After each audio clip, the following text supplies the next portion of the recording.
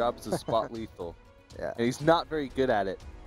But all right, George Mason, Druid and Mage left. University of Laval. Mage and, or sorry, Warlock and Druid for them. And looks like they're going to throw out the Zoo Warlock again, and they do match up into Mage, so that Kazan Mystic might be a keep in this opening hand. That might be a 4 keep. Yeah, contrary to the last matchup where Secret Paladin's extremely favored against Zoo, this is a matchup.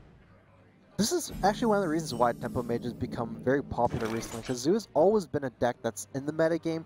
This is actually the first time in years that Zoo is almost kind of out of the metagame, so there's one less deck to keep Tempo Mage in check, because Tempo Mage against Zoo is a very hard matchup. There's a lot of things like Arcane Missiles and Flamewaker that's kind of very hard to use against Zoo because of all the Death Rattles and Rubian Eggs, Hunter Creepers. So all these like random missile effects, they don't really do their job against Zoo very easily.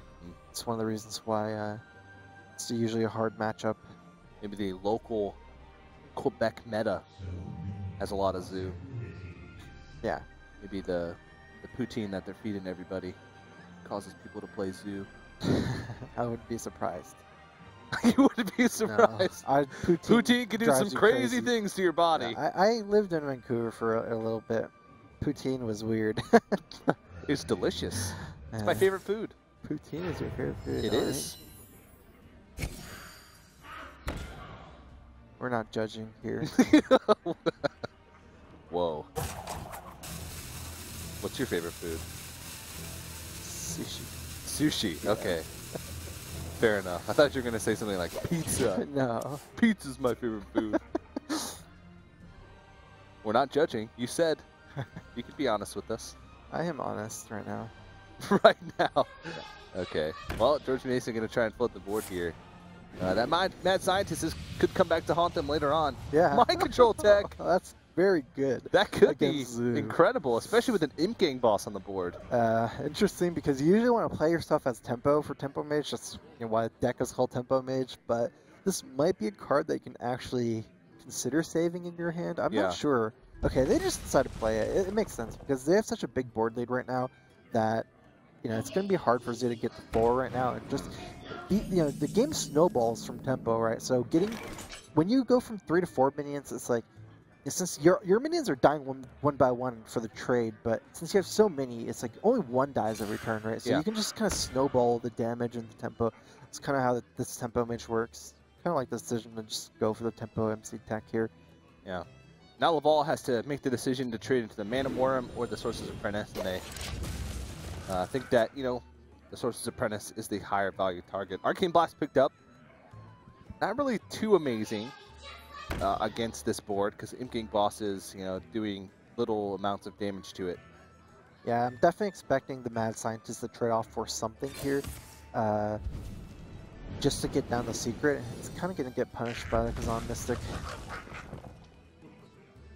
Expect to see Arcane Blast on the Imp Gang boss makes things so awkward if you don't have the 4 damage to deal with it cleanly, because if they trade 2 things into this Imp Gang boss and leave up the 1/1s, then those could trade back for their entire board. And since they're nearly out of resources with just Arcane Blast and Dr. Boom, which isn't going to come down for 2 more turns in their hand. Yeah, Imp Gang boss is one of the reasons why this matchup is so good for Zoo. Yeah. Okay, they actually decided to just leave up the Game Boss and kill the small threats. Yeah. Here comes the Kazan Mystic. They do have to think if they want to, give them a Rubian Egg, because that is one of the best targets that you can give. Or you could just give them nothing and take their secret. Or you give them nothing and take their secret. I think that's probably better. Yeah.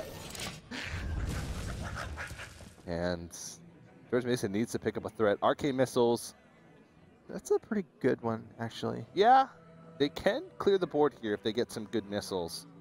Mana Worm will be buffed up to 3 attacks, so it can trade into the Kazan Mystic, but now they have to worry about, well, we need to pick up a creature before we play Dr. Boom, or else we're just going to play it into that mirror ended. They actually Arcane Blast first, really believing in the heart of the cards here. Oh, geez. We'll see. They're going to sit back and hope. And 3 perfect missiles. A nice, clean clear. Faith is rewarded. Yeah, and they don't look too happy, actually. They actually look a little bit stressed, so. Nubian Egg Void Terror is a pretty big swing, but they know that this Mana Worm is posing some issues, so I Haunted like Creeper. the Haunted Creeper and Egg here. Yeah. You can afford to take the 7 damage, even though it doesn't feel that good. But one of the big things about Nerebian Egg in this matchup is it's very good at absorbing random shots, and also it's very good at utilizing your buffs like Defender Argus and Power Overwhelming. If you just trade in your Void Terror here immediately, like a 4-1 is really good at trading into your 4-4, or even into your 3-5. Yeah, exactly. They could have mitigated this kind of trade here by just not even Void Tearing and just playing the Creeper, and then next turn using Defender Vargas for the last damage. Yeah. Well, the Zubulok doesn't utilize Flame Waker very well. Usually the only spell that they run is Power Overwhelming. So, which is not a spell that you want to use just for the 2 damage. And they will be able to trade into it pretty cleanly. Wow, that's a pretty good top deck eventually. Eventually. Yeah. I mean, since there's a Creeper on board. Combos really well with Implosion, and Implosion is likely coming up here. You can kind of get a read of what's going to be drawn in the future based on cards that haven't been drawn yet and that are 2-ofs. So pretty likely that it'll come out sometime. Wow. Void Caller. Void Caller is a pretty good pickup. Yeah. They don't have to... I was thinking this turn they maybe could be able to Knife Juggler, Doom Guard, and only discard what they drew. If it was something that they were okay with throwing away. But now they can play Juggler and Void Caller, and Void Caller is sort of a tempo play in itself as long as you have a demon, because it's really hard for your opponent to deal with everything. I think Laval was thinking about playing Void Caller without playing the Juggler first. That could be because they don't want to ping the Boombot. I'm not sure. It's definitely a turn that you have to think about the sequence a lot, because if the Boombot kills some of your minions, you won't even be able to trade for Dr. Boom. Yeah. So it might be better to just go ahead and kill Dr. Boom first before dropping the Knife Juggler and Void Caller. That way you don't risk your 4-4 or your 2-3 dying to the Boombots. Yeah, I like this. In fact, I like attacking first. That way, you at least have some chance where... Whoa. Wow. Goodbye, Knife Juggler. Goodbye, Knife Juggler. You lived a good life. Yeah. I was going to say you have less chance. Oh, what a pickup from Wow. George Mason I don't right think it could off be the any top. better. Either target is fine. I'd say Doomguard is still better to hit than face, but that's a really... Oh, wow. Tap is a bold move, but I think they have to go for it. This is when you just YOLO it. You can't try with Ragnaros, that's just too much health to go for. It's actually a pretty big misplay to not play the Shredder in the middle, because this is a situation where it actually matters a lot. You can easily see the Ragnaros hitting the Shredder, and then it being in the middle would have been a lot better. Sometimes that damage matters, yeah. Just setting up for the double ping. On Is the game over? It does hit the Shredder. That's not a direwolf.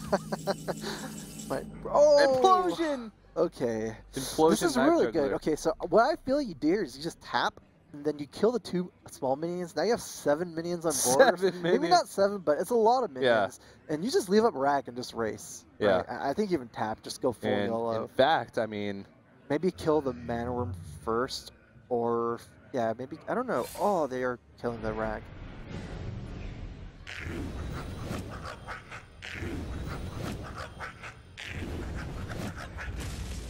Well, there's still a full board clear. Is Laval actually not planning on tapping this turn? Because normally you would tap before playing it, right? And I feel like with the way they're playing, they're not planning on tapping.